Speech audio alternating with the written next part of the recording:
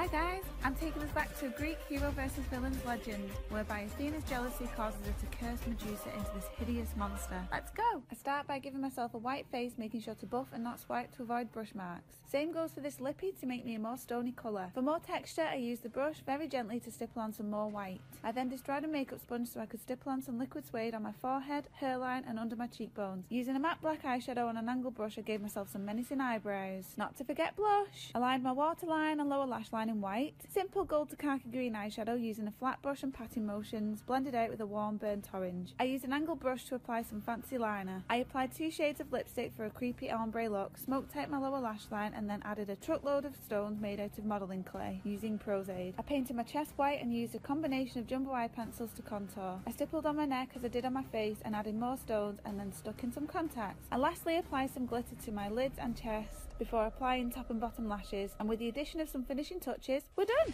So, I hope you enjoyed my rendition. I think this story is a great example of how jealousy can backfire. What Athena didn't know was how Medusa would be remembered as a symbol of protection and great power, a hero to some, not the villain she had hoped.